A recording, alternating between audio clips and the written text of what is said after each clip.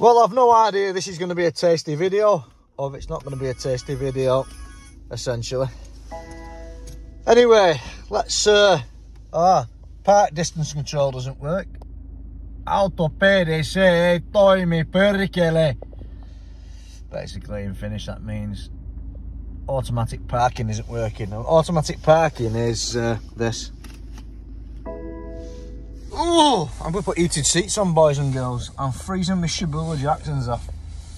So, the first thing we'll do, as ever, is, oh, excuse me, we'll put on BMW Vista, battery support, and read the fault codes.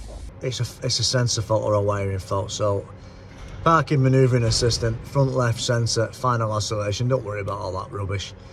Basically, it's a faulty sensor, no response, faulty sensor, 4 fault codes. Traditional BMW Vista 1970s technology, fantastic. It's so basic, it's a joke. So yeah, we've got an X. X means it don't work. Front side left. Now let's have a look at something now. Has it got accident damage, or has it just got water ingress? Is it the wiring, or is it the sensor?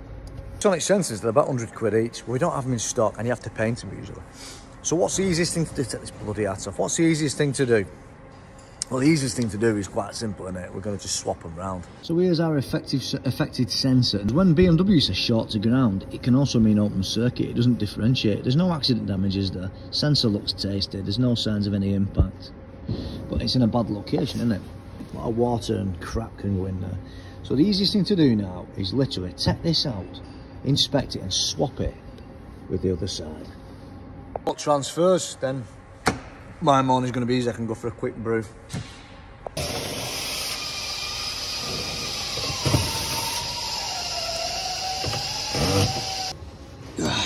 It's full of salt. Look at bloody state, grit and salt all over the damn thing.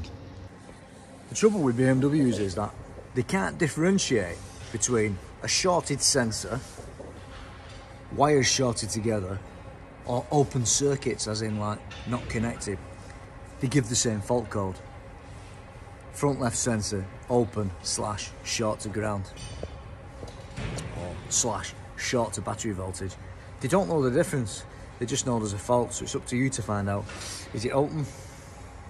Is it shorted to ground? Is it shorted to power? Is it shorted to each other? So BMW way of doing this is they want you to visually inspect the bumpers, attention paid to correct locking, pushback pins, bent pins, contact bushes, water ingress, corrosion, loose contact. Carry out a voltage measurement of the supply line. So, as a fault finder, am I going to do all that? No, I'm not, because it's a crock of bullshit. And this is the problem. Young people coming in are going to have no idea. They're going to read this bullshit test plan and go, oh, I need to do all these measurements. You know what? Why don't we rent the oscilloscope out? So, fortunately, or unfortunately for me, maybe fortunately, there is a wiring fault on it. So what we've done by swapping the sensors from left to right, we haven't done shit, have we? But what we have done is we've made sure that there's nothing wrong with the sensor, because they're about 150 quid each, I think. So, and plus painting on top of that, the paint costs money as well. So what we've done, we've managed to put it to the other side. The fault hasn't migrated, so the fault hasn't gone from that side to that side. So we haven't got a dodgy sensor, have we? So we've not lost anything. It took like 2 minutes, it took nothing. We need to now start measuring. What's the best way of measuring? The easiest thing to do, usually, is connect the sensors and then back pin it and check the right side, because the right side's the same type of sensor, so we need to make sure we have the same values on the left one as we have on the right one. Talk you through this sensor really fast. The yellow is a power supply, this one here is a ground, and this is your signal output. So we should have a voltage here, we should have a ground here, and we should have a signal output here. 12 volts. And our ground should just be a ground, obviously. Turn that on. So battery voltage and ground, and then what's our signal going to look like? Let's see. Obviously it's going to change because it's a signal line, but we've got some voltage there. Now we need to compare that to the other side essentially.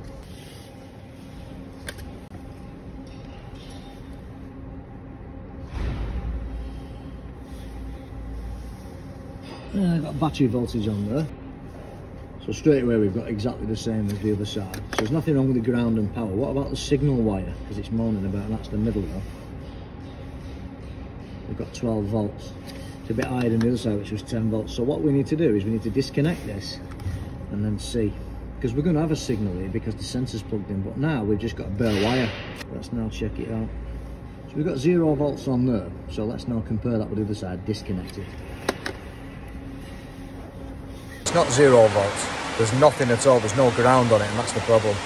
It's open, basically, it's infinite resistance. Just thought I'd clarify that. Hi friends, is your smoking gun. You've got a ground on it when it's disconnected on the middle wire. The middle wire is a signal.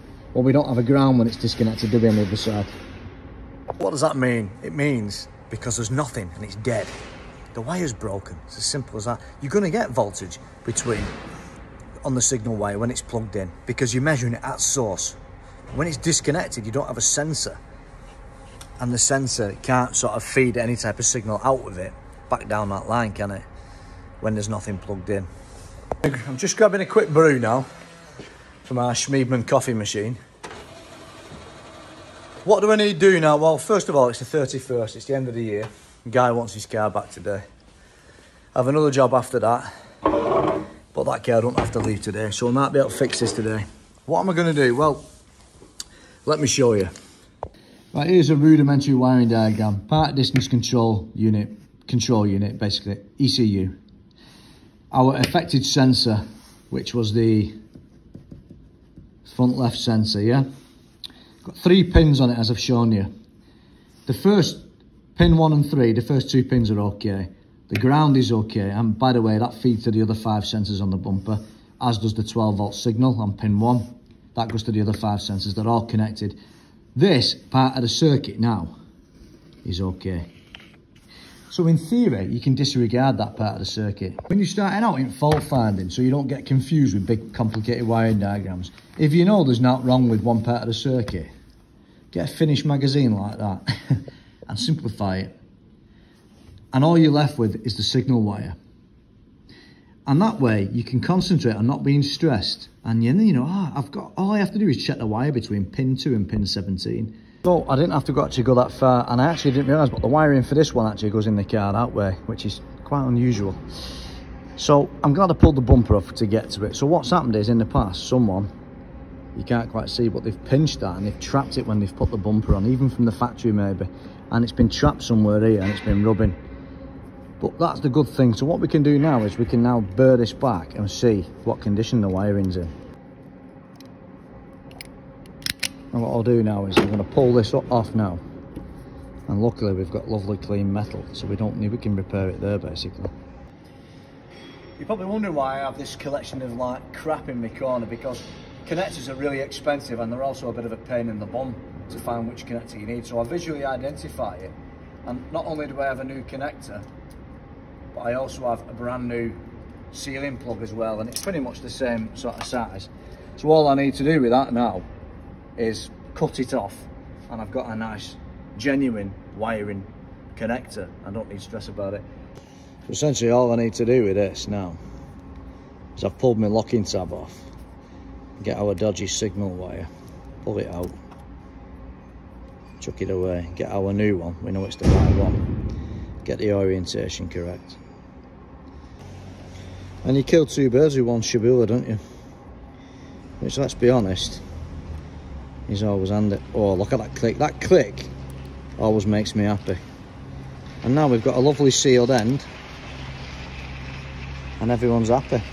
I've accused of being like a barbarian using mold grips, but I used to have some crimping pliers, but for me, I just don't trust anything. And when I do the mold grips, I know for a fact it's a perfect job and they're never ever going to come loose. I love these connectors because you heat them up and they have a good seal on them.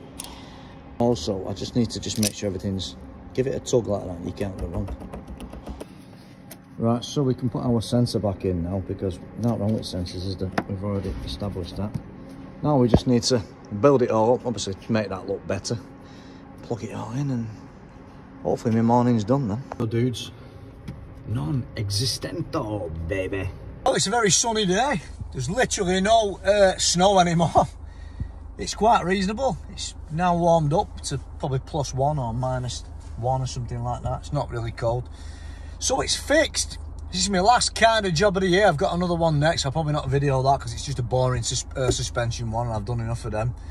So that, I hope you've learned something from that. Have a good one.